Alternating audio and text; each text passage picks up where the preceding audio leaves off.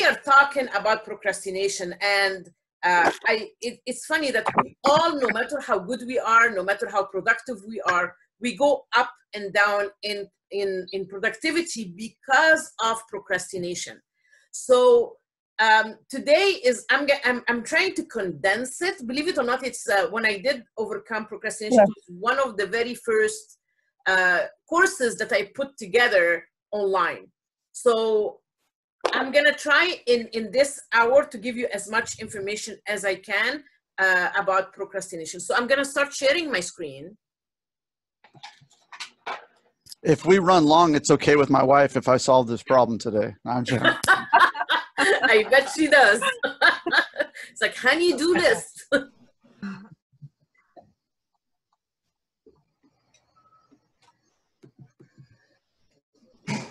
Okay, and let me get my glasses so I can see.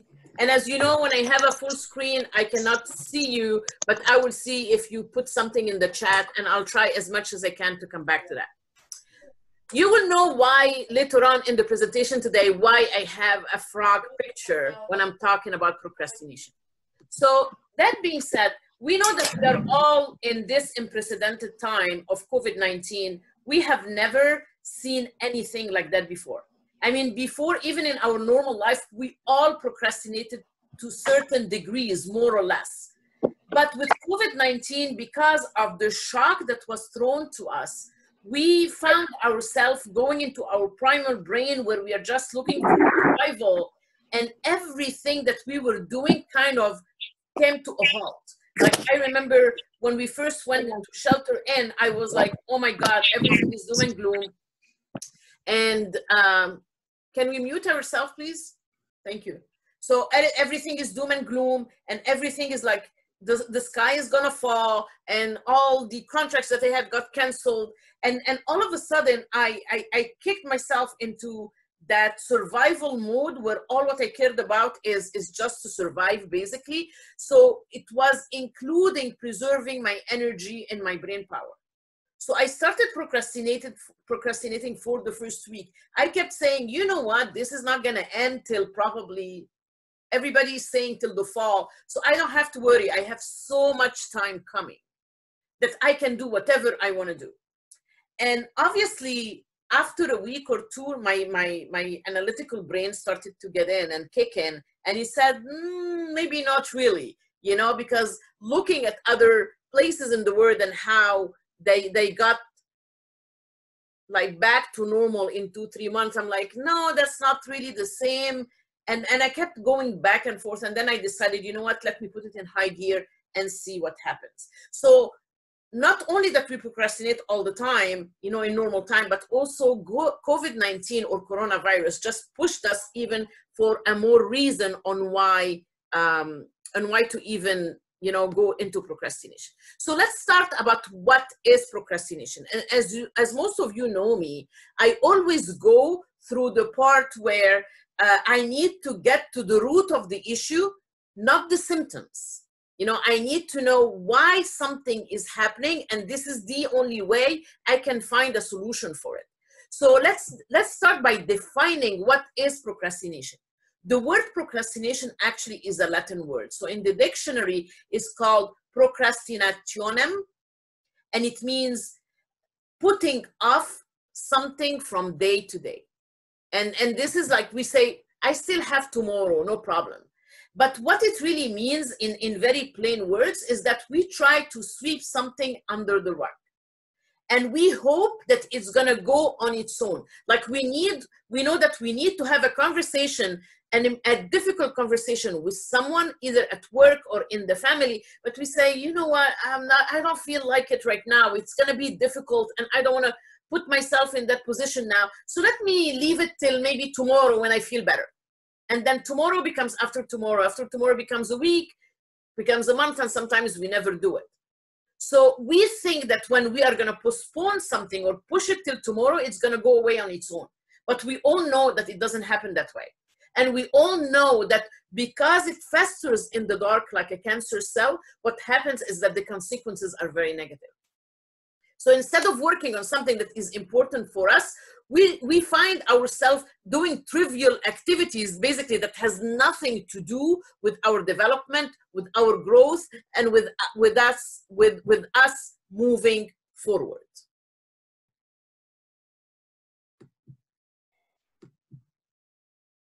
So it has many forms. Procrastination can be good for you only in a couple of instances. The first one is that when you know that you need to think about something from all angles, or you need to brainstorm on the issue that you have in hand. The other instance that procrastination is good, when you know that there are so many factors involved in what you have to do, so you need to wait about what's going to happen, or a series of events that are going to happen and will unfold for you. But just to let you know, and this is something that not only I learned personally in my life, but I studied it in psychology. It says that the minute your procrastination or putting your stuff on the back burner will start affect your productivity, then that's a red alert telling you, you know what, stop here. You need to start doing something about it. So people have that idea, is like, if I manage my time better, or if I put something on my calendar, or if I have a to-do list, or if I list things together, or this is going to solve my procrastination problem. And I have news for you. Procrastination has nothing to do with time management. It has nothing to do with time. And we think that time management is about managing time, you know, in our life. And actually, time management, that's the wrong definition. Time management means that we manage ourselves around the time, not the other way around. So I know a lot of people, and I used to say that a lot, by the way, when I was a lot younger. I say, you know what? I work better under pressure. So I rather leave everything till the last minute. And when I know I'm like basically squeezed in a corner, this is what I'm going to do my best results. I think better when I'm under pressure. And we all know that it's not true. We all know that actually when we push things in the back, when we start saying, you know what, I want to do this at the end, we need to manage ourselves around time, not to manage time. So it's not about like just we need better pressure so we can go ahead and I have a deadline that I have to perform. But actually, procrastination, believe it or not, it's a coping mechanism that our brain invented to keep us in a comfort zone.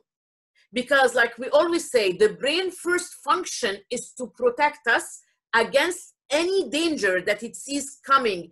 Either that danger is real or perceived. So in order for us that our brain keeps us safe in that comfort zone, we get procrastination. So it's a coping mechanism that might work well in short term. It gives us like a good result of feeling good, but it's a disaster on the long run. So that's how we have to start thinking about it as we go in the presentation today. So I'm going to share some personal stuff about procrastination. Whenever I start a new project, you know, and I know it's a big project, I used to spend days like getting together papers and pens and markers and highlighters and rulers and white papers that I write on. And I spent two, 3 days just doing that without really getting anything done. And then, you know, I start doing stuff and all of a sudden I remember, oh, because as you know, I work from home. Yes, I have my office like you see here at the back of the house, but I work from home. So all of a sudden, oh, you know what? I needed to put some water in the fridge, or I needed to do the bed, or maybe I need to vacuum now, which I don't really do much, but it's just like all of a sudden I need to do all that stuff. All that is part of procrastination, but in my head, I'm explaining it that it's something urgent.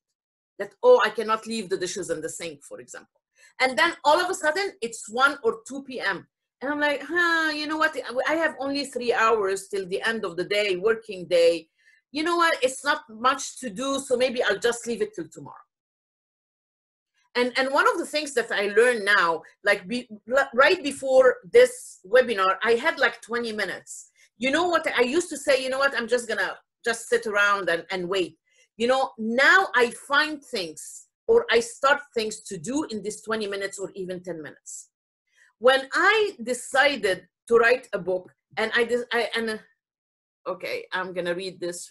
When I decided to write a book, for years, I think since 2015, I started saying, you know what, I'm going to write a book. And then I start writing an idea. And then like, nah, no one is going to be interested. And then I start another one. And then I start another one. I'm not kidding you. I must have started 7 different ideas. And then I would say, no, I'm really busy now. And let me make the money in whatever work I have. A book can be done next month. And the week went to months, went to years. And then in 2017, I had it on my vision board, right in the center of my vision board. And I said, I don't care what it is, I'm going to write my book today. I mean, this year. So it was, I think, June. And I said, my deadline is my birthday. My birthday is in October. And believe it or not, I had everything I needed for my book. I had all the information I needed. I had it in chapters and everything, but I never put it together. So every single day, I said, I will take an hour in the morning. I will wake up 1 hour earlier than every single day, and I will do something about it. On my birthday, on 2017, my book was released. But my procrastination kept me from doing it for years before that. And we're going to know why, but right now we are talking about what is procrastination. So there is a big threat of procrastination. For example, we keep delaying. It's not only doing the tasks, but we keep saving, we keep delaying saving money for our retirement. Oh, you know what? I'm still young. I need the money for this. I need the money for my kids' education. I need the money maybe to change a car. I need the money to do this. So, you know what? Let me save a little bit more of my retirement, you know, later on. Or something happens. We have a headache or we have a toothache and we keep saying, you know what? It's okay. I can take a couple of Advil rather than going to a regular checkup. You know, I myself did that for years, you know, and it's just like, we have, for example, cancer in the family, and I have to do mammograms every year. And whenever comes the time, around the time, I keep finding all the projects and all the things that I need to do that will kind of like, see, I don't have the time to go and do my mammogram. So because sometimes we have a little pain physically, like a headache or something, we say, you know what, a couple of Advil will do. But what we don't think about is that that headache can be a symptom for something huge. It could be even signs of a tumor or something.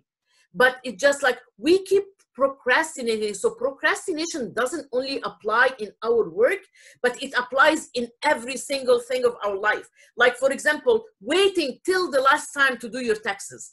And then, of course, you're going to forget things and a lot of deductions that you could have made or a lot of items that you should have put, you know, and that can basically put you into like an audit from the tax. You didn't do it, or from IRS, you didn't do it because you left everything to the last minute.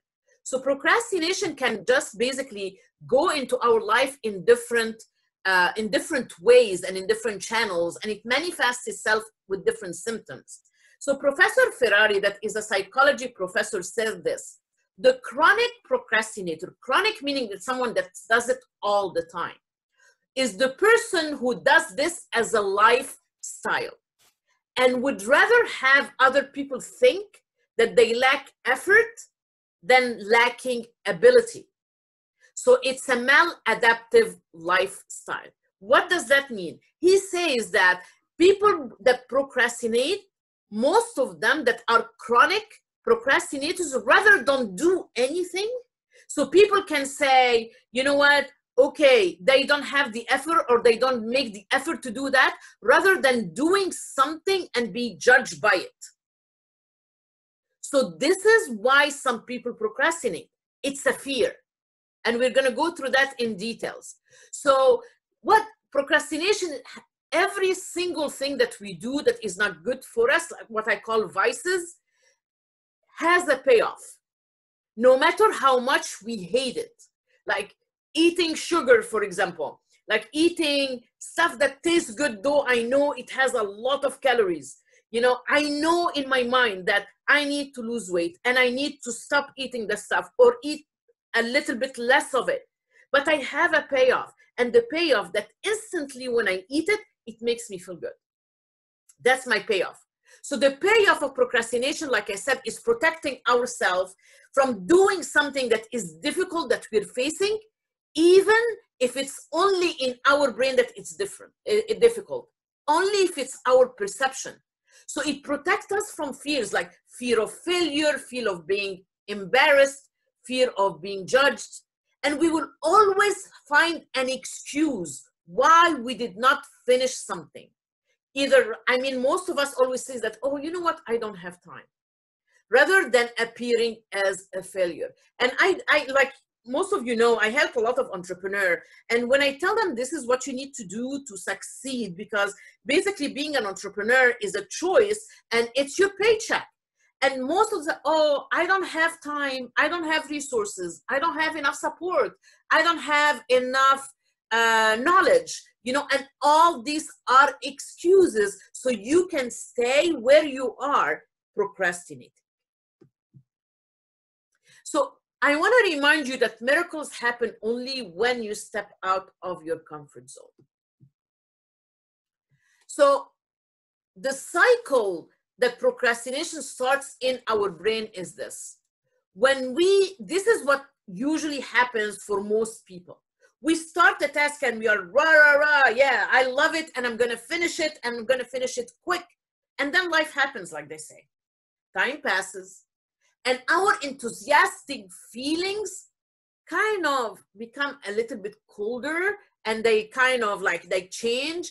And all of a sudden, because we think it more, we start doubting ourselves, you know, or maybe I'm not going to start or finish on time. And then we get ourselves busy in other stuff. And we feel like, you know what, this thing is more important than this. So this is where I'm going to go. So procrastination is a habit, is to put everything on the back burner, and we basically concentrate on what we think that what is a priority, which might not be a priority. So procrastination gets you in a state of paralysis and gets you stagnating or stuck where you are. And some people, like, I don't know if you ever heard the expression paralysis by analysis. This is kind of procrastination. When we start thinking and thinking and thinking and researching on one specific task, and we say, till I have all the information at hand that I can get, and I cannot move forward. And this is actually part of procrastination.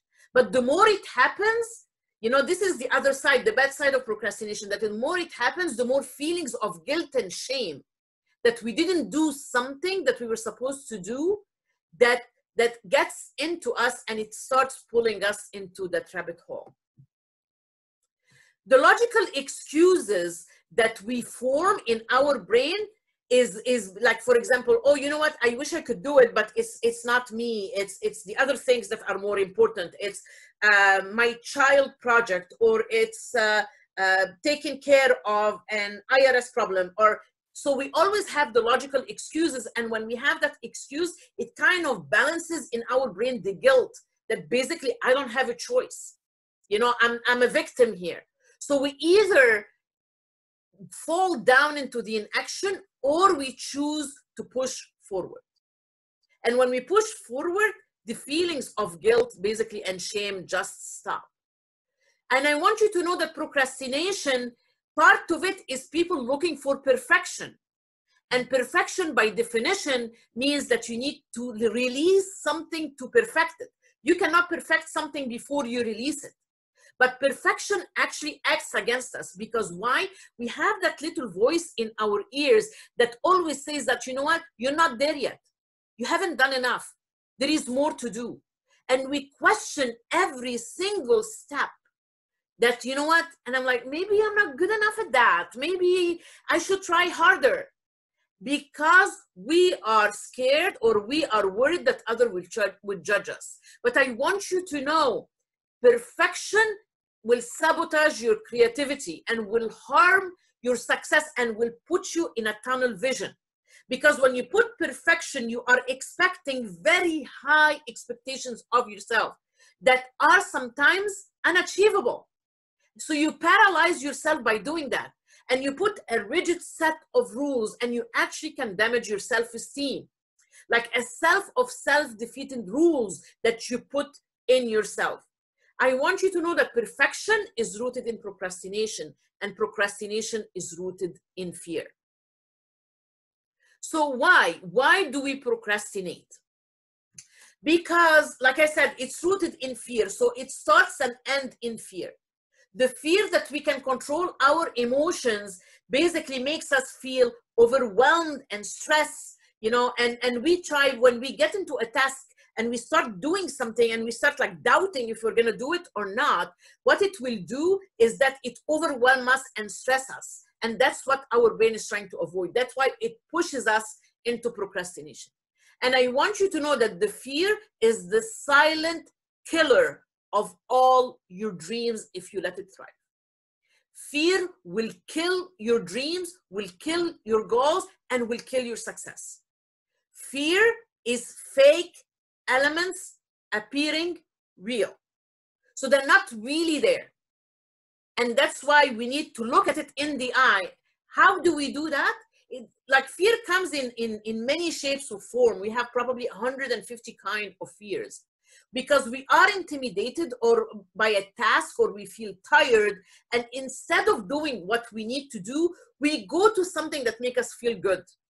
For example, like my pet peeve is watching Housewives.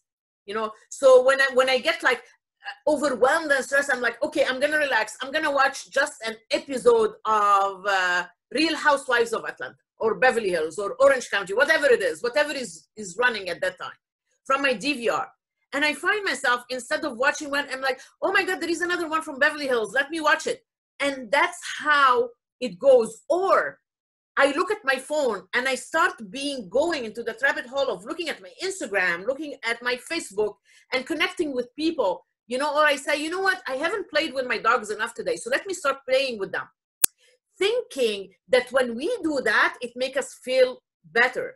But I have news for you, because we don't do what we are supposed to do, it makes us actually feel worse. Because again, it's fear. Part of the fear and why we procrastinate is sometimes we don't know where to start.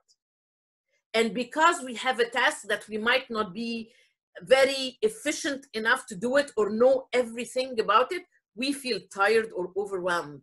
And we start doubting our skills and our resources. Or we don't put clear deadlines. Or, like I said, we have a fear of failure or success. There is something called fear of success that, oh my God, if I'm gonna succeed, what happens is that people think that it got to my head. People are gonna think that I'm not good enough anymore to be socially vulnerable with them. People are gonna think that I think myself almighty, or people think that money is going to change me, or people think that money is not good, so when someone has it a lot, they become very greedy. And believe it or not, when people have that fear of success, it holds them back. And it's only a fear. The only thing that you need to fear is fear, but there is nothing else to fear, because it's only in your brain. Again, fake elements appearing real. Negative thoughts are going to start into your brain. It will take off your self-identity and will actually impact your ability. I'm seeing a lot of stuff going to the chat. I'm going to do it as soon as we finish this. How? So how do we overcome procrastination? So I have a lot of tools, but because I know that we have only 1 hour to discuss this, I'm going to discuss 5 of them. And one of the things that I want you to think about is how to use procrastination in a positive way. What does that mean? Like, because I'm aware that I do procrastinate from time to time, what I do is when I get overwhelmed with procrastination and I realize that I'm procrastinating, I use it to my benefit. So for example, if I wanted to do filing, I had a lot of papers or I had a lot of files, either physically on my desk or on my computer, I will take that time that basically do brainless activities and start doing the filing. If I needed to clean my desk, this is the time when I do it. If I wanted to make sure that my necklaces are in the proper boxes with the right labels, you know, organizing something, basically try to do something that doesn't take a lot of brain power. Because believe it or not, our brain shies away from doing something in two cases. One, it wants to save energy, or what we call save calories. And when it wants to save energy, it will not let you go into something that is new territory for you, that will claim a lot of your energy and of your brain power. So it will pull you back, basically, in your comfort zone. The second thing is like our brain is for survival. And when we are confronted with something that is new, we get that feeling that it's danger, and that's why our brain recoil. And fortunately, our brain never changed since the caveman. Like I always say, it's fight, flight, or freeze. And procrastination is the part of freeze. This is our primal reaction to anything that comes to our life. Because since the caveman, we are still living in that fear of danger, that either someone is going to kill us or take our resources or take our people away. And we still go through that. So let's talk a little bit, like I'm going to give you the five easiest tools to use on how to overcome procrastination. The first one is face your challenge. Meaning, when you have a task that scares you, or you feel like, oh my God, it's big, don't stop doing it. Because your best tool is your self-awareness. This is what I was just trying to explain about myself right now. Like, for example, when I started my business, end of 2011, the first 9 months, I kept telling myself, okay, whenever anyone asks me, what is it that you do? You know, that's how basically everybody identifies you, right? So what is it that you do? So I would say, I'm starting a business. I'm starting a business for 9 months, because for 9 months, I would like say, I want the perfect business card. I want the perfect stationery. I want the perfect vision and mission statement. I want the perfect this, and I wanted the perfect this, and I want a perfect website. And I was looking for that perfection that I was talking about. And then after 9 months, you know, my husband, that is my partner and my rock and my support, told me, Sahar, why you keep telling people you're starting a business? You have a business. Act like it. And that's all I needed to get me into gear. And I started thinking, it's like, oh my God, I'm doing exactly what I'm telling people not to do.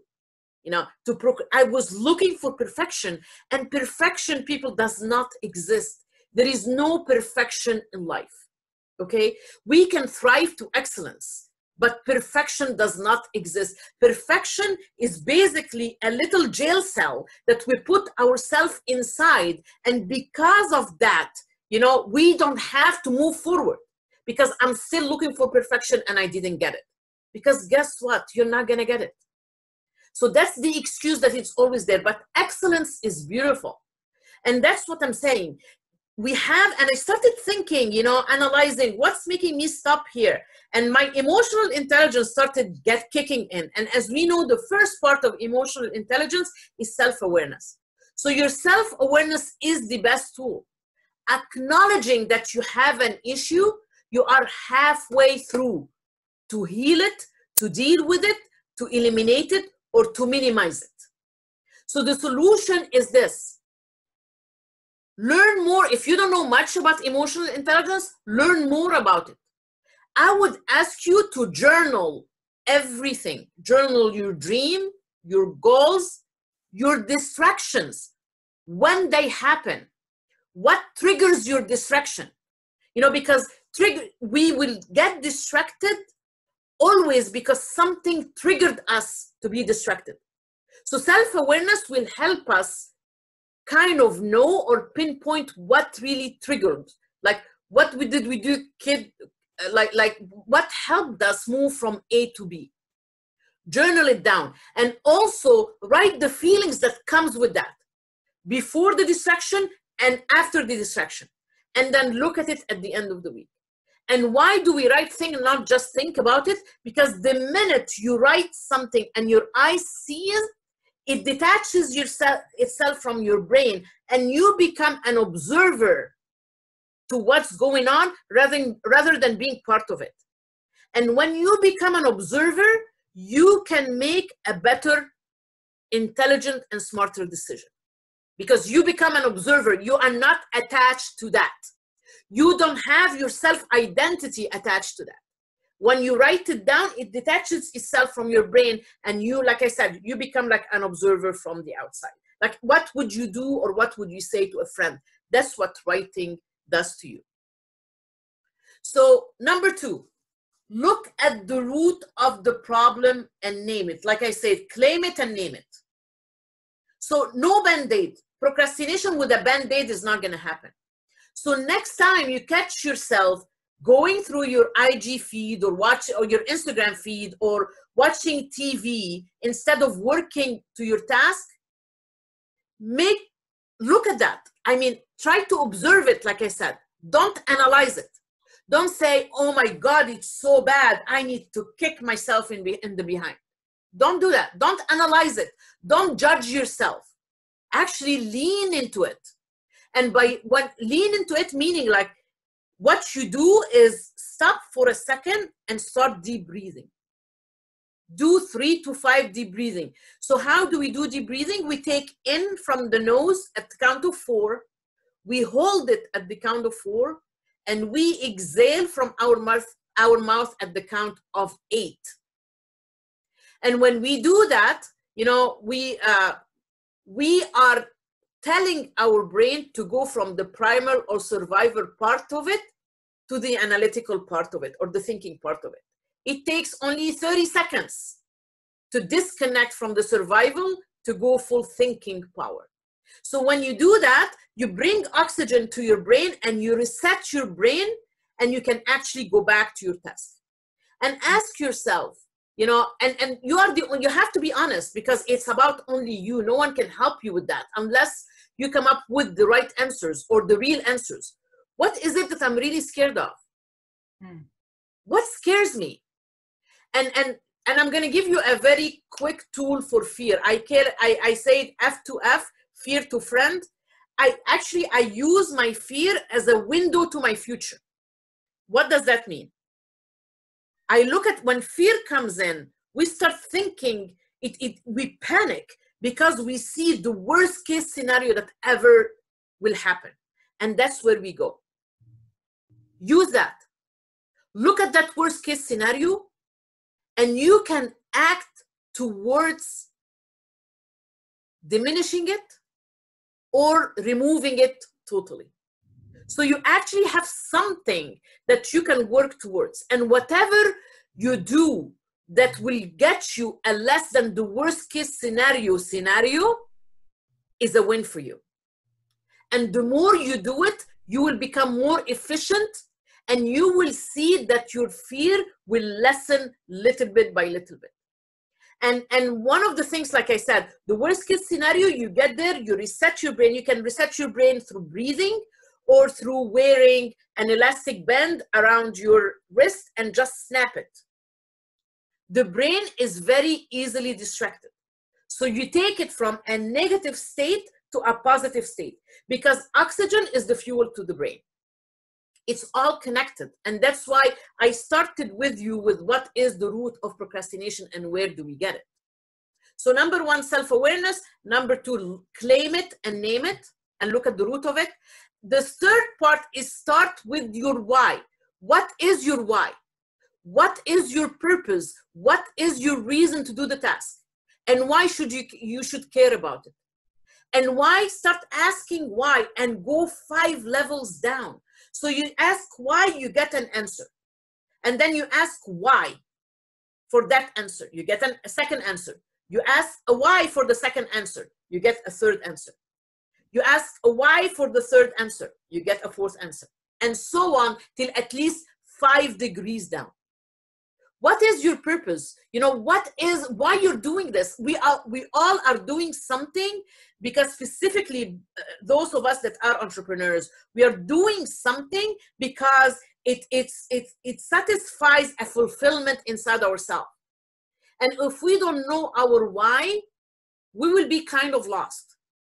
So our purpose, like it's the legacy that we want to leave before. Is it because I'm impacting people? Is it because I want to give a better life to my family? What is it? What is your why? And only when you get in touch with your why that you get clarity. And when you get clarity, you know that you need to do this task, you know what, rain or shine or rain, whatever it is, because you know why you have to do it. Write your ideas down. You would always hear me say, write everything down. When we know our purpose and the impact that we can make, it will actually give us that propelling forward for us to do the things that we need to do. So number 4, break down the big task into smaller tasks, because sometimes when we are faced with a big task, we feel overwhelmed. And that's one of the reasons of procrastination. So when we are faced with a big task, what we do is we have the tendency to avoid it. So what I do, I say, okay, I'm just going to do 10 minutes of this. Who cannot afford a 10 minutes? I call it the 10 minutes rule. So I sit down in 10 minutes and I finish something and I'm like, okay, I did it. So maybe I can add 10 more minutes. And so far, and then you get into that flow, because 10 minutes is not threatening to you. You're not going to think, oh, the task is so big that I'm going to waste my whole day. But if you tell your brain, you make a deal with your brain that I'm just going to take 10 minutes. 10 minutes, that's it. 10 minutes is not threatening at all. You can give yourself 10 minutes, you can give someone else 10 minutes without really wasting a full morning or an afternoon. And once you are in the flow, you will see that you're just going to continue doing stuff. But make sure to kind of divide the big task into shorter tasks and focus about it. The last one, this is my favorite one. I call it eat the frog. That's why I had a frog in the beginning. Hey, so Sahar, sorry. Yeah.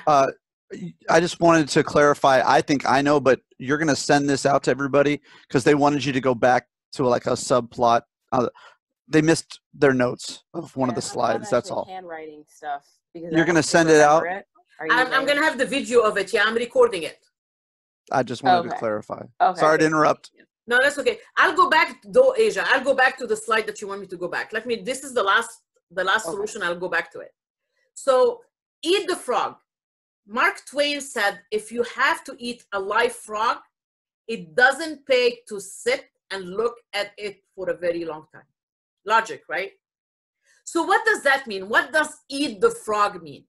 Let's assume, or let's imagine that the frog is the ugly task or the difficult task that you need to do.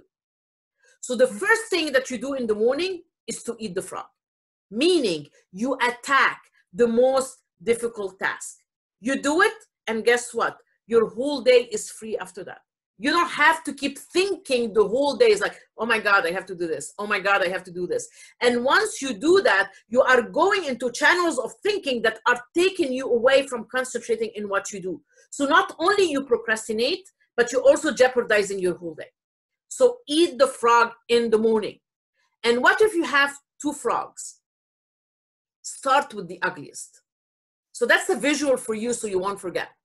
Meaning, start with the ugliest, meaning start with the task that you feel is more difficult or is more overwhelming to you. So eat the frog in the morning. And one of the things, why do we do that? Because I always believe in the principle of slowing down to speed up. And some people say it doesn't make any sense. What do you mean slowing down to speed up? When you watch this competition of swimming, the swimmers that start like jump and go like really, really fast in the beginning, they're not the winners. The winners are the ones that go efficiently and gaining speed as they go. meaning that in the beginning, you slow down to gather all information, to have the right environment, to have everything you need to start so you don't have to be distracted. So you need to slow down so later on you speed up in whatever you do. So I want you now to get out and conquer the word, one task, one step, one goal, one dream at a time. And never get into that ugly web of deceit that is called procrastination. Like I said, I have a program online for procrastination. It's a 3 modules. It's a mini course. If anyone is interested, let me know. I can send you the link for it that I have on Kajabi that